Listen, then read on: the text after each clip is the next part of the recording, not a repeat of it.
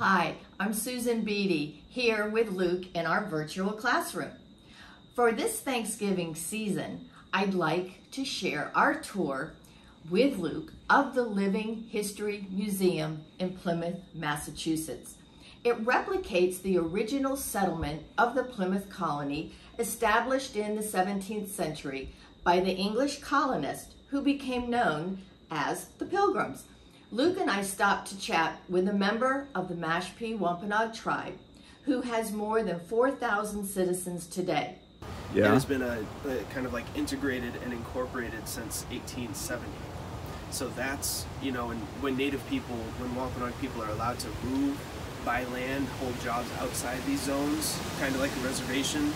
But at the time, from the 16, 17, and 1800s, they were called like old Indian districts or Indian praying towns, which I don't know if they have them up there in Nova Scotia, but that's how it was around here from like hugely in the 1700s.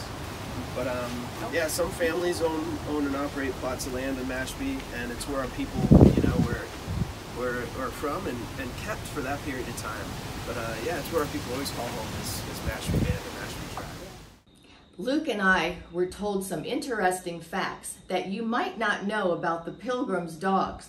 In 1620, when the separatists boarded the Mayflower and began their long journey from England to the New World, the humans were not the only passengers aboard the ship. Records show that 2 dogs joined the Pilgrims on their historic journey across the Atlantic. It is documented that Pilgrim John Goodman, a 25-year-old Mayflower passenger, brought his dogs, a Mastiff and an English Springer Spaniel, along for the voyage. Goodman's dogs became essential members of the settlement, providing protection and accompanying their owner on hunts. It is unclear whether or not Goodman's dogs were present at the first Thanksgiving that following November.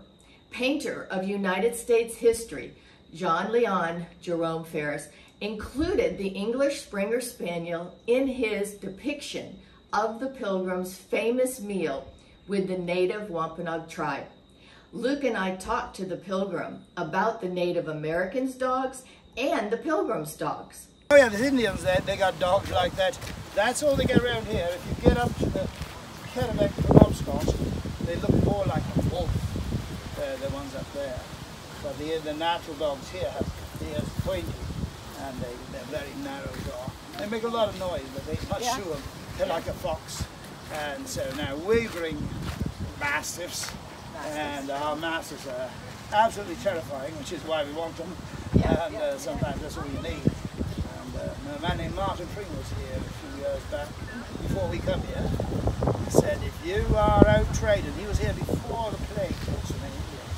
They were much older. And he said, if you are 20 Englishmen, is that where they dog? Yeah.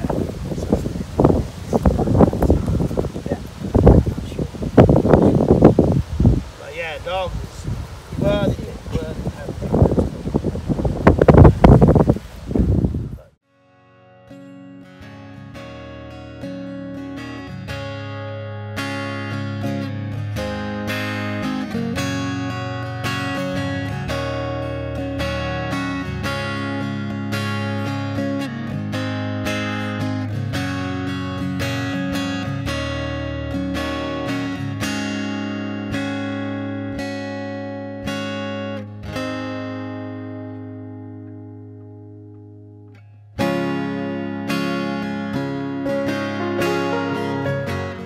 The Mastiff picture in this video is Miss Nokomis, and she's ready for a foster family.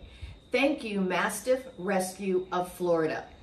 The English Springer Spaniels pictured in this video are Miles and Andy, both adopted and living together with their family. Thank you, English Springer Rescue America. Please tap the thumbs up if you liked our visit and subscribe to our channel to support our mission of compassion for all animals. We hope you and your family, including your fur babies, have a happy and healthy Thanksgiving.